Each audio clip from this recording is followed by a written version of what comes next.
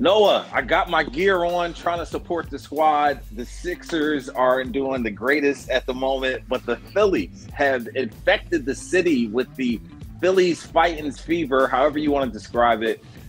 Man, that Bryce Harper home run, that's like probably top 5, top 3 all time in Philly sports. Significant plays. I was at my friend's house, jumping up and down. It was unbelievable. What about you? Where were you when the home run happened in the 8th inning?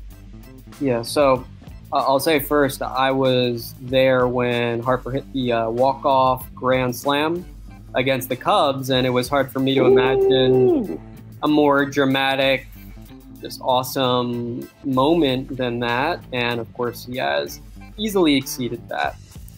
So now that I have that background, brutally honest, I think I was probably sleeping through this one. I think the Sixers. That wasn't you up on the street pole? Not exactly, no. That wasn't you? Yeah, that was not me up there, but NBA season has some odd rhythms and sleep can be erratic. So I believe I was not conscious for this, but of course I have seen it replayed many times and enjoyed that great moment by Bryce Harper coming through in the clutch, but I was not viewing it live in complete transparency. We can't let that ride. You weren't sleeping. You were swimming with sharks. You were climbing Mount Kilimanjaro. Like, you were doing something, not sleeping, but my God, fully dedicated to the season.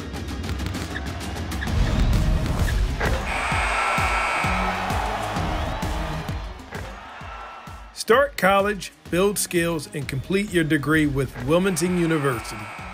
100% online options and affordable tuition makes WilMU work for you. Learn more at wilmu.edu. Oh, yeah. Welcome to the Sixers Talk podcast, brought to you by Wilmington University. WilMU works. Danny Pommells, Noah Levick, Ben Berry.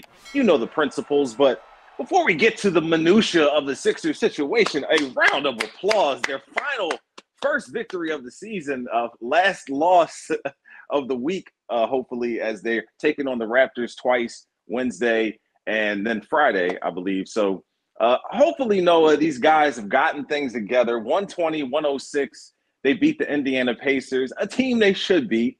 But finally, it looked like the effort was there. They were matching the intensity of their opponent. They weren't going through the motions. Before we get into the minutia, like I said, how should fans feel about this 0-3 start? Should it be something that they just stick in the back of their mind, they chalk it up to growing pains and the team trying to gel, or is it something bigger than that? How do you think fans should feel about that 0-3 start? Yeah, well, firstly, when you asked for the round of applause, my assumption was that would be Philadelphia Phillies related, a team that has actually merited quite a good deal of applause over the last week. The Sixers, not so much. At the loss Saturday to the Spurs, there were great cheers in the fourth quarter when they showed a Phillies update on the big screen in the fourth quarter. But, of course, the Sixers were booed at the end of that game, which they dropped to the Spurs. Yeah, I think the big picture here is, in all likelihood, it's a little bit of both the broad categories that you reference. I do think it's fair to call the effort substandard over the first 3 games.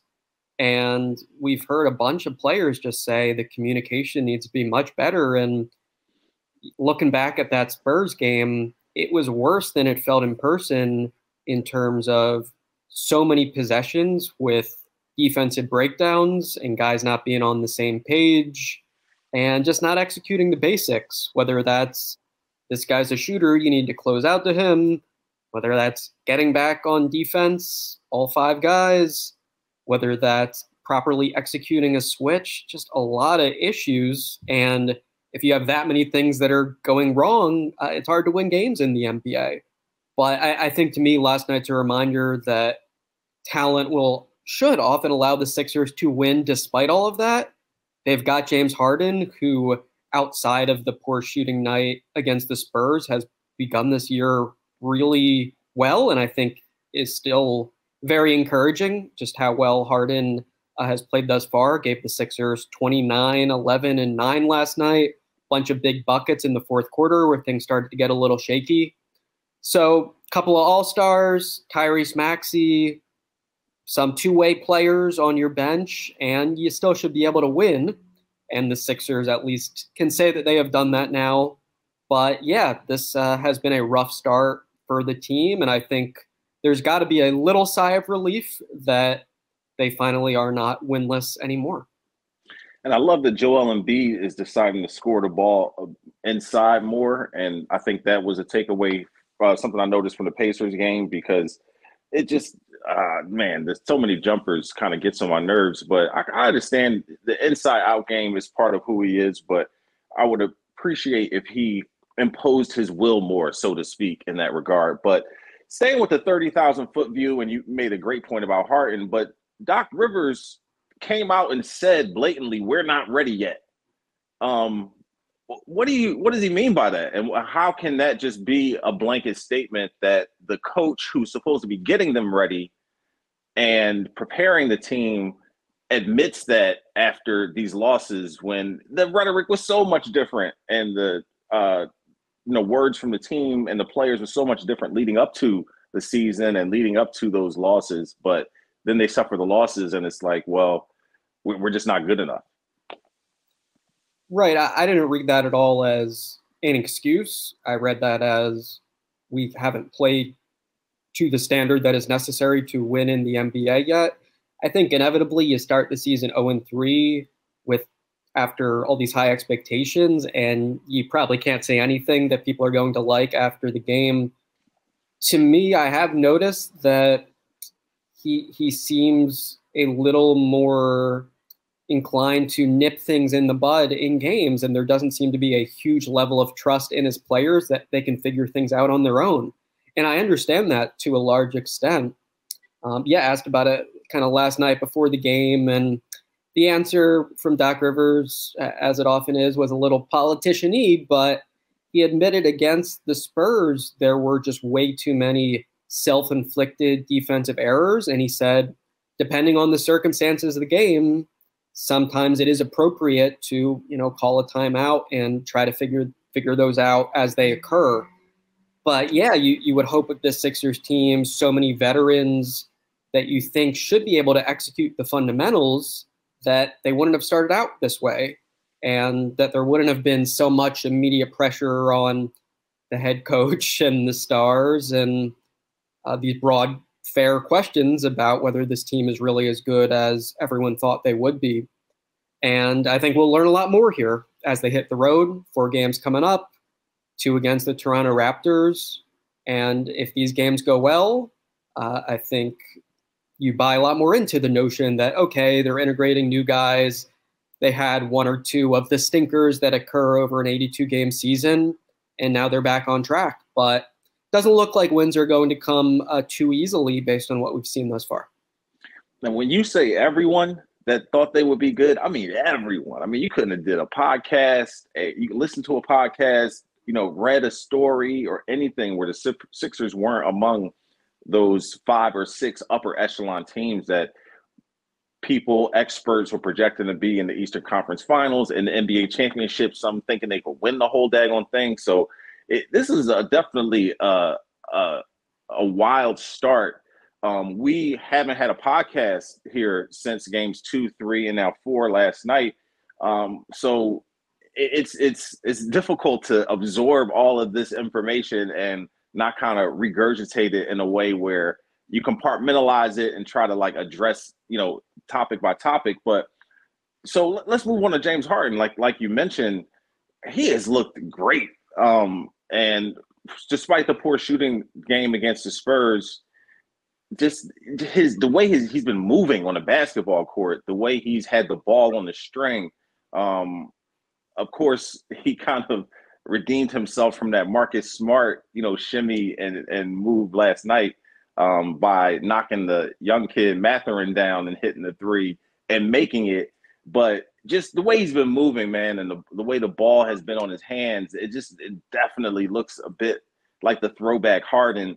I get annoyed that I feel like there's a lot of standing around that happens when he's doing that, but it hasn't come back to hurt the Sixers that much as of yet. We'll see how it incorporates itself throughout the season. But just the way he's been moving, the way the jump shot has looked, you can tell that he's healthier, in better shape, like we've noticed. But the difference between, what he was last year and what he is now is really noticeable.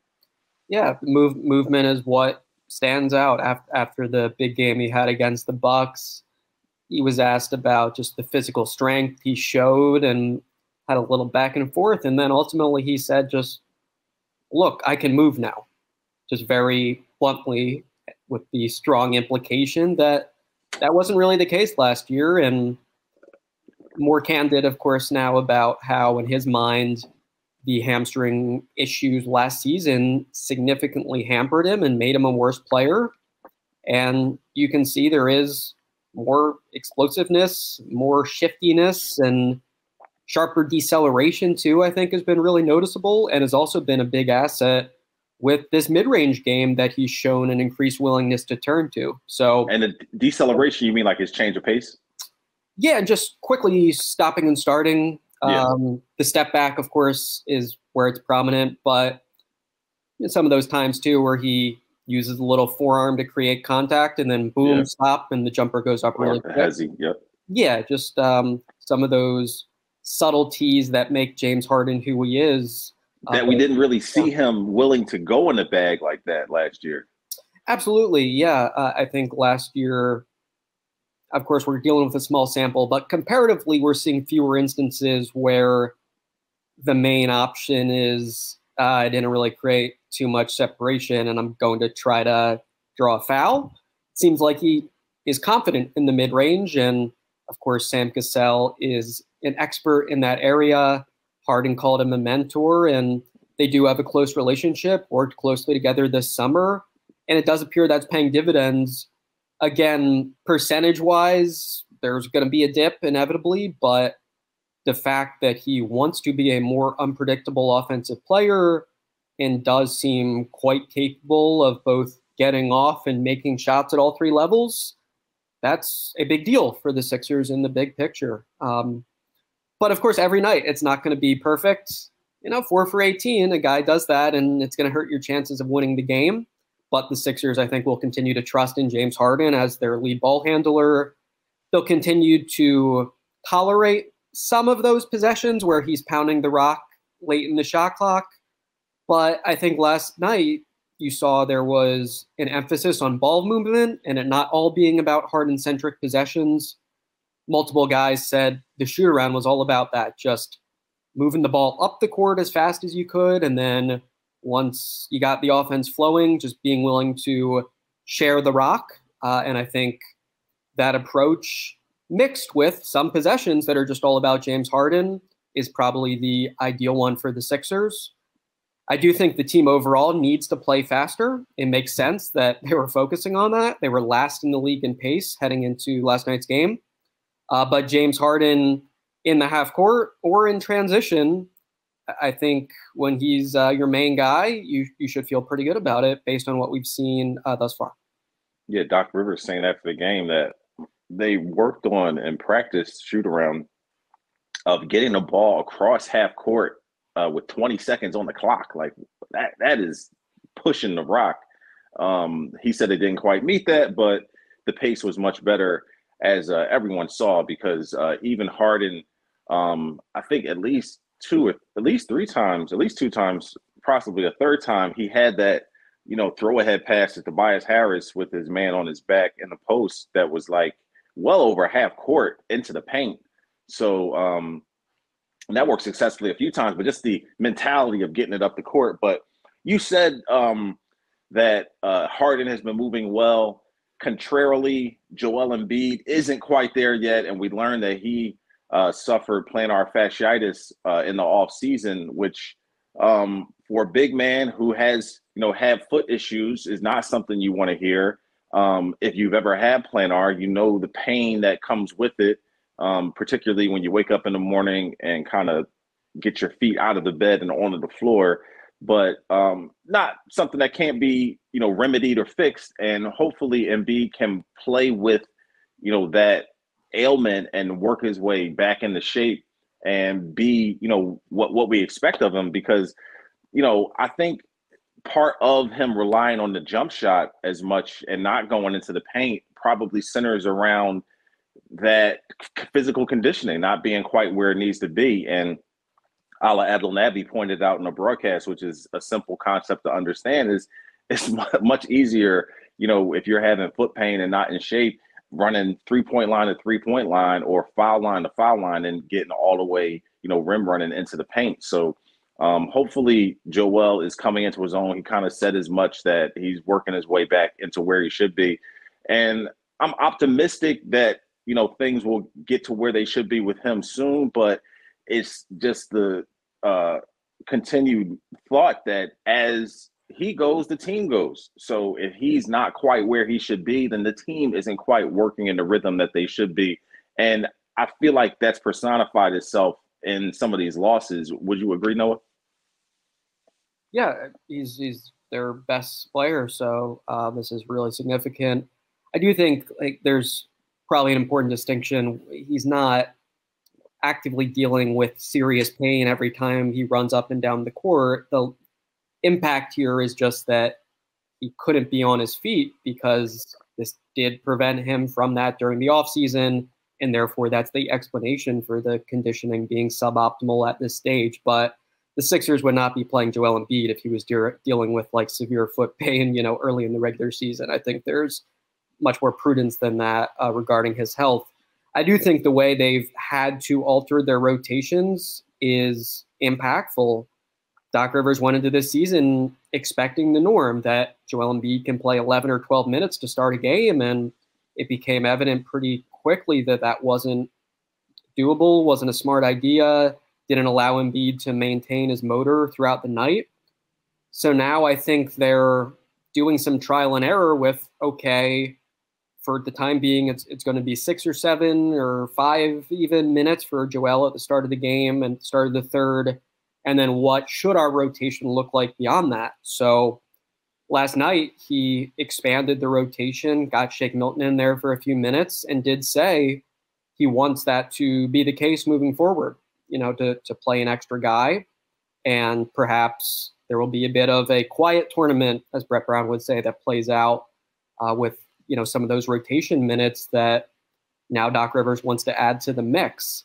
But I do think it threw some plans into flux for the Sixers when Joel Embiid's conditioning was not what they expected, understandably, because he was dealing with this painful injury during his offseason.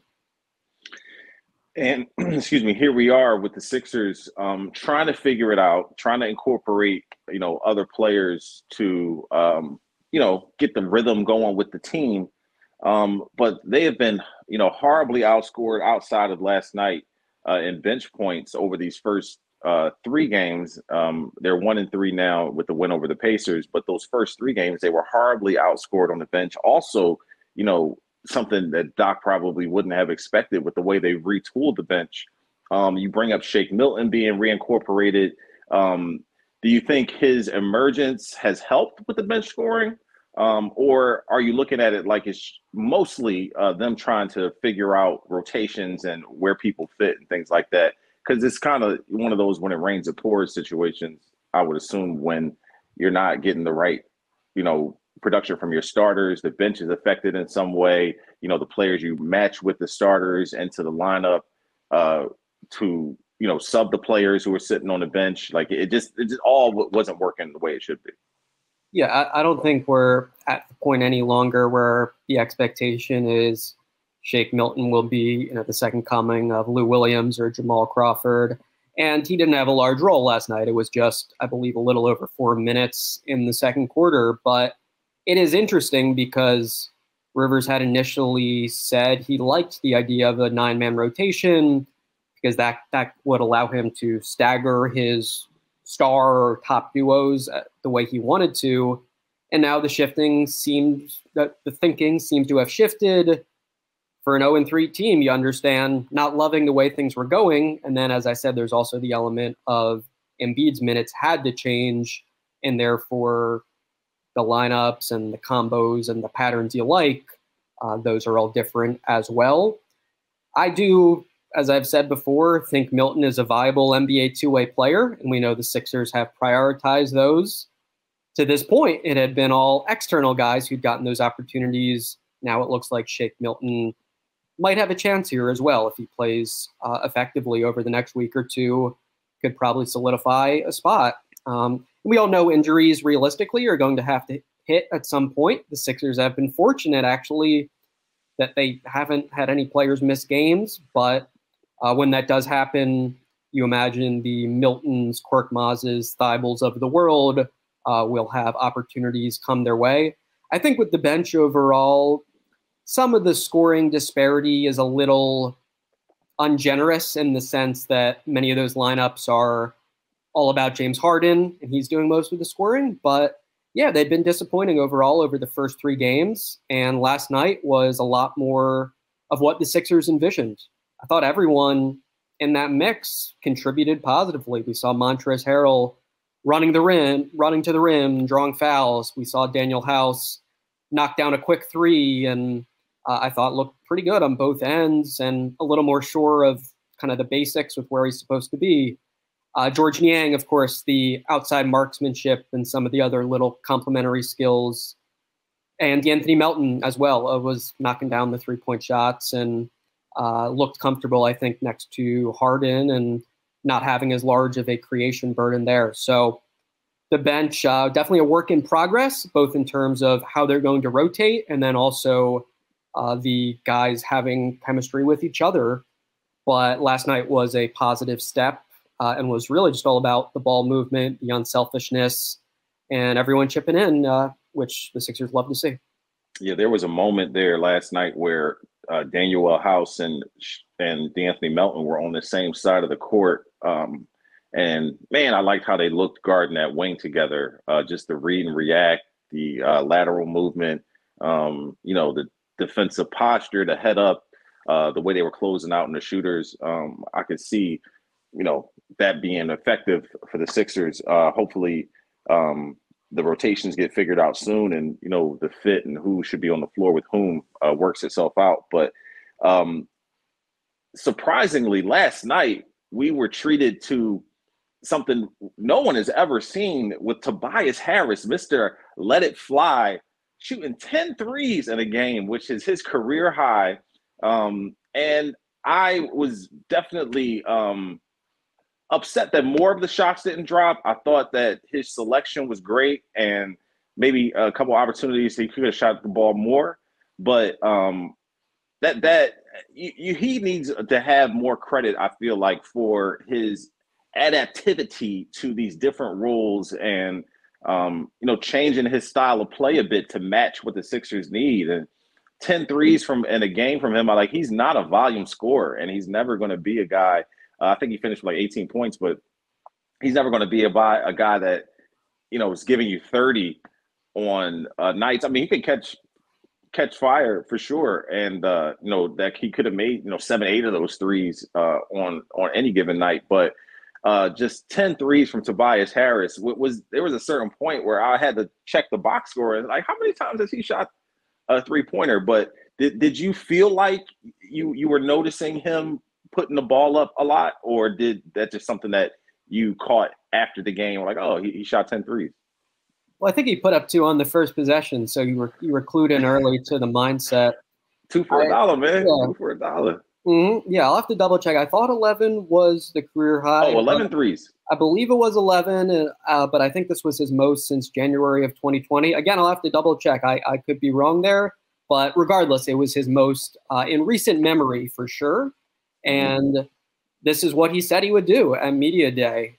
He said higher volume of threes, get them off quicker, don't be worried about the results. And he's backed up those words at least. And it's exactly what Joel Embiid and the Sixers want to see. We've heard Embiid plead time and time again, even last night included, that he wants all his teammates to take the open shots that come their way. Harris is modeling that well thus far, and I think always the test is if you have a slump, does that continue? So we shall see with him if he's able to maintain that level of confidence, that level of willingness to shoot. But I think not all of it's mindset. Some of it, too, is he was meticulous about looking back at the tape, and he's been a little vague when, I've tried to get details on what exactly he tweaked, but you do see the quickness of the release looks comfortable. So there's a nice rhythm regardless of where the pass is delivered, where he's able to flow smoothly into the shot. There were one or two where I thought, that wasn't a perfect pass, but he did a nice job sort of getting it down or to the side and quickly into a shot pocket. So credit to him for those little adjustments that allow him to do this rather important thing for the Sixers, which is to get off a bunch of threes.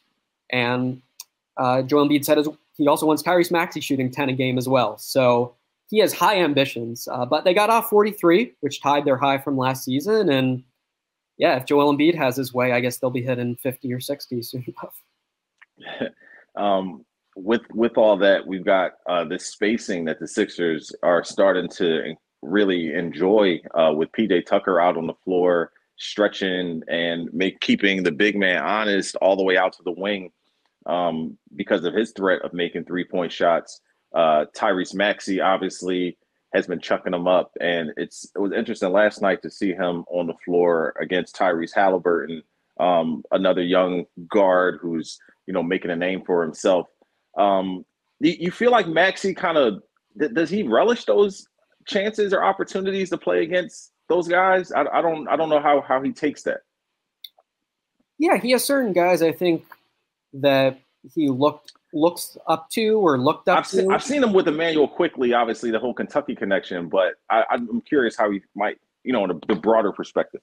Yeah, so I think firstly, players that are a bit older than Halliburton, he gets a kick out of that and savors the matchups. So one memorable one for me last year was the Sixers versus the Raptors, and just talking about how he watched Van Vliet at Wichita State, and he admires, his savviness and intelligence as a player and thought he was going to be good in the NBA.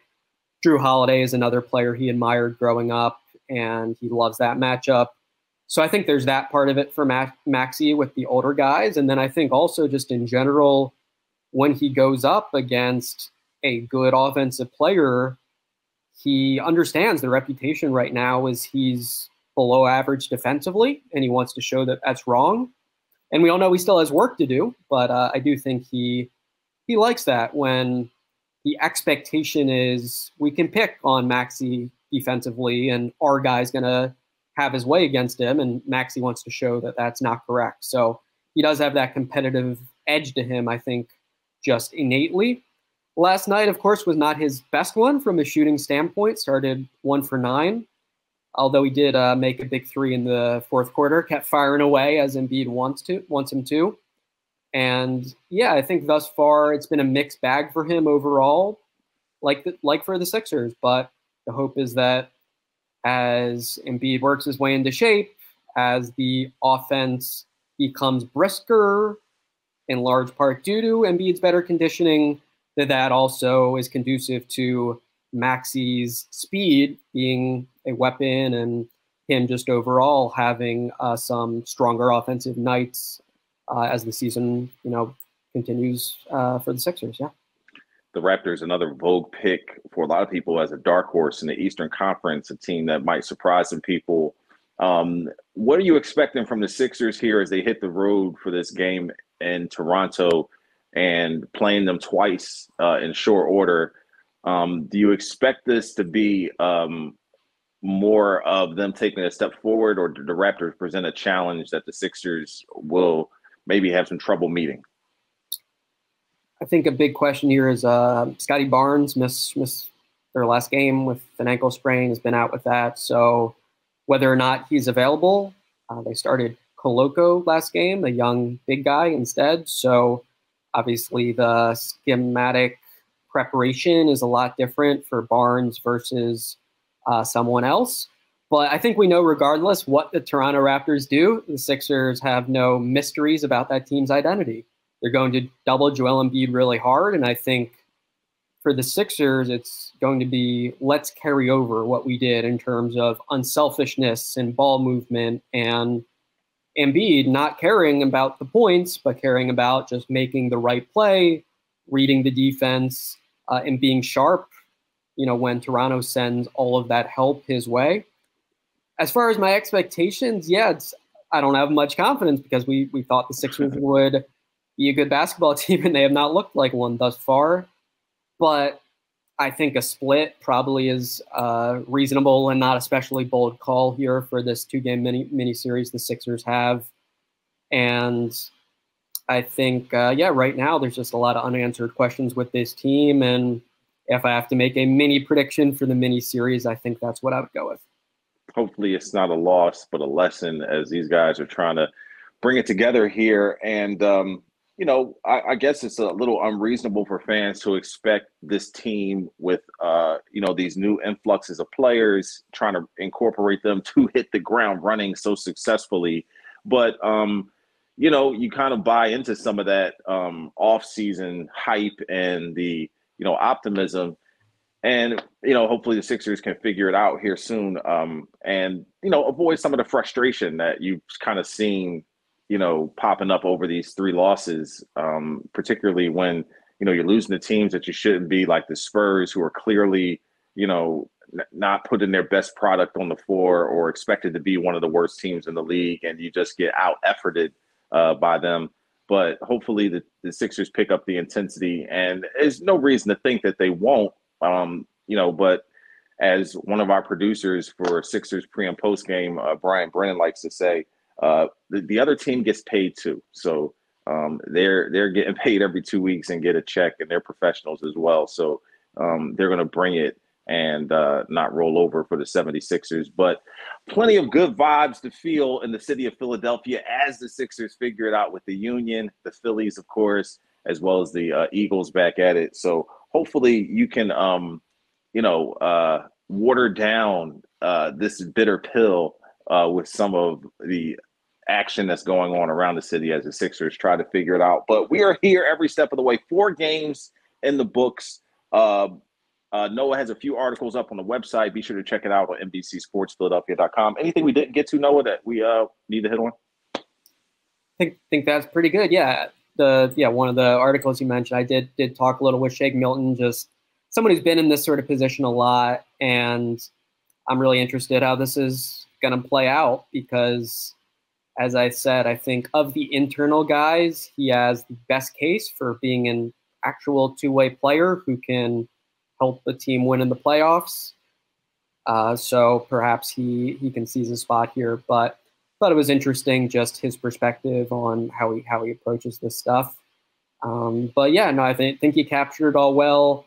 The vibes, I think, for this podcast would have been horrific if the Sixers. Lord have mercy. Yeah. So, hey, they have got to win, and they can only go up from the 0-3 start, one would think. So, I saw a meme. Probably, how it is.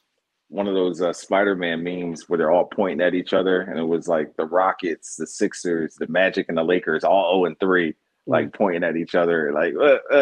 But Sixers are off the snide. Hopefully, more wins are to come this week as they try to figure this thing out. But check out Noah Levick's work on NBCSportsPhiladelphia.com. Follow him on the social channels at Noah Levick. I'm D. Pommells, NBCS. I am Ben Barry for our producer extraordinaire. We appreciate you guys listening and watching as always. Jump in those comments. Give us your reviews, thoughts, suggestions, 5-star ratings, if you please. But we'll see you next time. Thursday, we will be coming at you with a podcast in between games. We will see you then. For Noah, I'm Danny and Ben. This has been the Sixers Talk podcast brought to you by Wilmington University. WilMU Works.